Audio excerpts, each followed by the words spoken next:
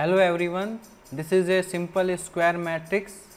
In this video what we learn how to calculate determinate of a matrix by the help of Matlab software.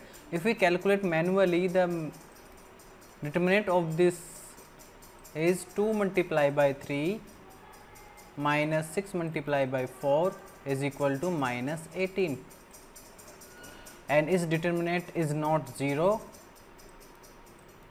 That's why this matrix is non-singular.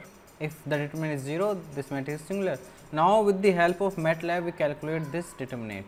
Okay, first we define A is equal to, we define first row, and the row element is 2 4, then 6 3. This is the matrix.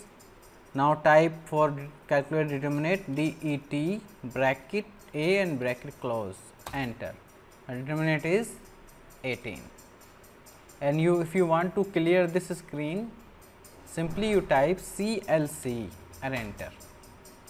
This is very small video. If you like this video, please subscribe and like and share my channel.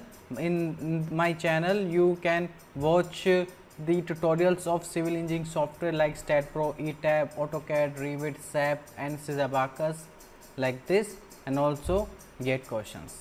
Thank you.